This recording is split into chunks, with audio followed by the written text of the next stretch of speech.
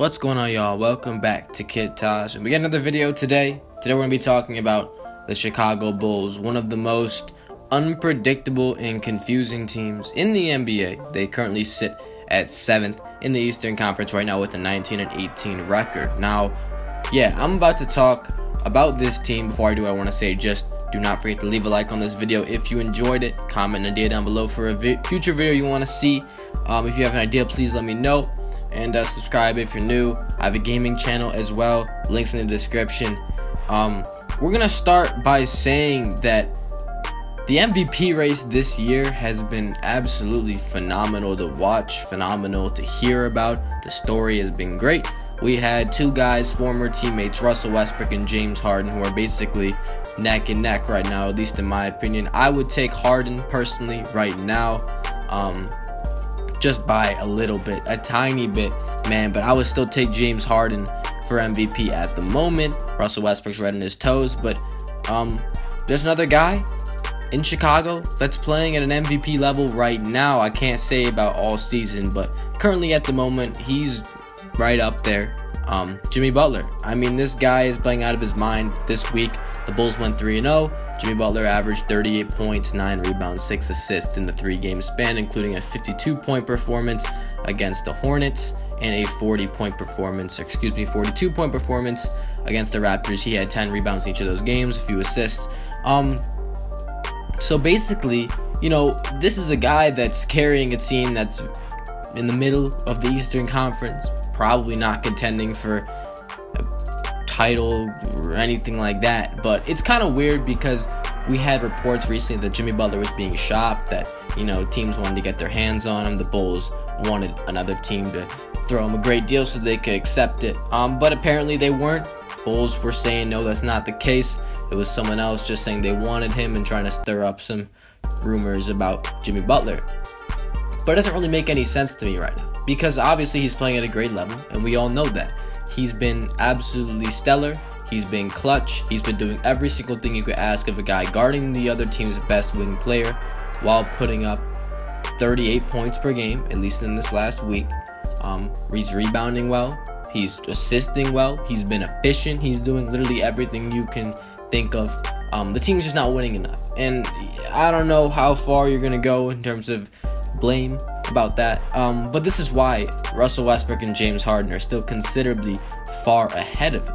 We do have guys like LeBron James who need to be mentioned for the sake of the MVP award in terms of just the definition of the phrase most valuable player. LeBron James always has to come to mind. And Kevin Durant, he's played a hell of a season as well. We got guys like Kawhi Leonard, Giannis Antetokounmpo, but in the end, Jimmy Butler, I think, sits top 5 in the MVP conversation. It's like he just worked his way in there, because I don't think last week or the week before we were really talking about Jimmy Butler like he was this type of player. And it's funny because he might not even start in the All-Star game this year. I mean, the voting thing is all out of whack. The players and media are supposed to vote, but I don't even really know how that works. The Chicago Bulls, they haven't had a great record this year, and it's too bad because this guy's done so much for the team, at least lately. I mean, they've been playing better of late, which is definitely a good sign, and I think that, you know, with Jimmy Butler playing like this, it's hard to lose.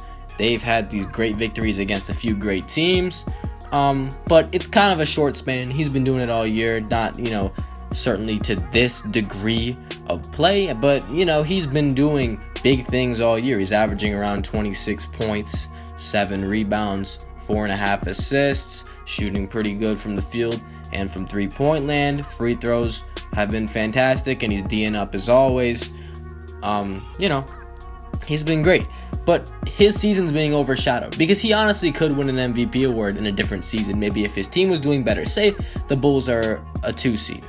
Jimmy Butler would definitely be in contention for the MVP award. A few years ago, you know, that season when we had Curry and Harden going at it for the MVP and Curry wins it. Hey, if Curry can win an MVP that year, I'm sure Jimmy Butler could, the way he's playing, and if his team was, you know, in that top 3 conversation. Now, the only thing I'm saying here with this is that we have such an amazing MVP race between Russell Westbrook and James Harden that, you know, we want to say that this guy's playing like an MVP, because he really is. He's playing the best basketball of his career. But we can't say that because James Harden, look at what he did tonight. He had a 40-point triple-double once again to come back down against one of the league's best, the Toronto Raptors, and take that W and make the Rockets, they're now 30-9, which is absolutely ridiculous. Who could have expected the Houston Rockets to be this good? They've won 8 straight. They're on a roll. I think they won like 9 straight before that. They haven't had a losing streak in forever.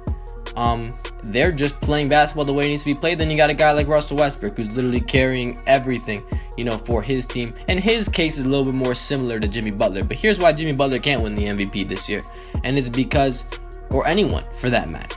But this, let's just talk about Jimmy Butler like it's him. But this applies to everybody. Jimmy Butler's team is in the 7th seed. Russell Westbrook's team is in the 7th seed. The difference, Russell Westbrook's averaging 30 points and a triple-double. That's going to completely rule out any chance of Jimmy Butler winning the MVP just right there. Russell Westbrook's averaging 30 points and triple-double while carrying his team. And they're at a 22-16 record. That record's much better than the Bulls' 19-18 record right now. And then James Harden, his numbers are still a lot better than Butler's, and his team's 30-9. That's the case that makes it absolutely impossible, for you to make a case for Jimmy Butler as MVP. Now let's take a look at LeBron. Like, what is it like with LeBron?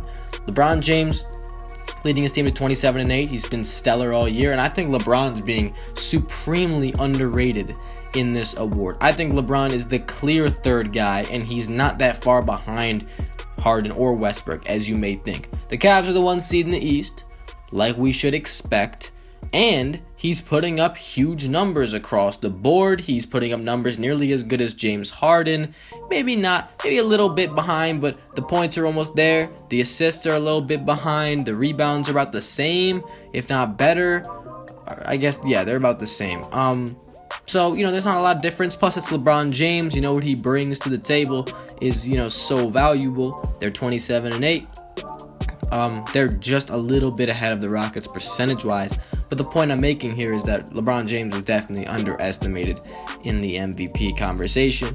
Most people think, oh, it's just Harden and Westbrook. Well, I think that, it should be the 3 of them, because I don't understand why this guy's so underrated. As for Kevin Durant, I wouldn't put him in the MVP conversation because he's not really carrying a load, in my opinion. The Warriors do have the best record in the NBA as of right now, but they also have the best squad in the NBA, the best team in the NBA in terms of on paper. You look at who's on their squad, who's on their roster, you could see, well, these guys should be winning as many games as they are, if not more. And Kevin Durant's numbers are whatever. He's supposed to do that. If you're on a team like that, you're obviously, gonna shine, and your team's gonna shine. I don't put any stock into the Warriors being great in terms of Kevin Durant's MVP campaign. If he's not putting up 30, 35 points per game and doing that, then why is he in there?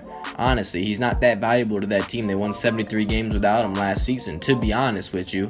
If you got Steph Curry and Draymond Green and Klay Thompson on your team, then I don't think you're that valuable if they're still 31-6. I'm sorry, and your numbers are pretty good, but what LeBron's doing is so much better. That team's first in the East, and they are also beat you guys, and LeBron's teammates, are not where yours are. The Cavs without LeBron in the last few years, remember, they're 4-18. The Warriors without Kevin Durant last year, they won 73-9. It's a completely different thing, and I think, Kevin Durant should not be. I think Kawhi Leonard should be getting more MVP consideration than Kevin Durant, and Jimmy Butler should be right up there with those guys for sure. And this video was just, to pretty much summarize, the superstardom that Jimmy Butler is approaching here. He's become one of the league's elite through this recent stretch, if he wasn't already before that. He's a lock for the All-Star game. There's absolutely no question about that. Whether he starts or not, it's up to the voting to determine that. Hopefully he can get that starting spot. I'm pulling for him to, get that starting spot over Kevin Love in the All-Star game. Even if Kevin Love gets it, it's still well-deserved. The guy's been playing great as well. Off topic, Kevin Love has been playing the best basketball of his career. If you want to disagree with me, I have the stats to back it up, and I will. But not in this video. I already made a separate video about Kevin Love. Hey, if you guys disagree with me on that, go check out that video. It's called like Kevin Love is a star again or some shit like that. Anyway, it's on my channel somewhere, so go ahead, find it. But yeah, the point of this video, Jimmy Butler's been playing amazing MVP level basketball, but not this season. This season we have this compelling MVP race that's just so much better than in any years past to me. So, you know, that's why I think that if Harden and Westbrook weren't doing what they're doing, I think Butler would be right up there. Oh, and the fact that LeBron James is so underrated in terms of his MVP value, that didn't make any sense. Most valuable player value, MVP consideration, LeBron James needs way more of it, and I think he's gonna get it. I think that the experts, you know, the guys that vote on these things, they're gonna understand that, and they're gonna get him the respect he deserves. That's gonna do it for this video. If y'all enjoyed, please don't forget to leave a like, comment, and idea down below. Subscribe if you're new. I'm out. Thanks for watching, y'all. Peace.